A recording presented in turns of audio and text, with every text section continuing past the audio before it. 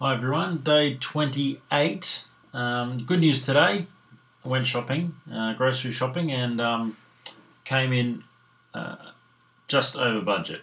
Just over budget, which is great compared to way over budget last time we went shopping. So it was the last shop of the month. So we wanted to see how we could go trying to shop economically. So without going way overboard, I tried to shop just what we needed and a little bit extra. So it was pretty good. I think we had a few supplements that we had bought last time that still haven't run out. So there's stuff like that.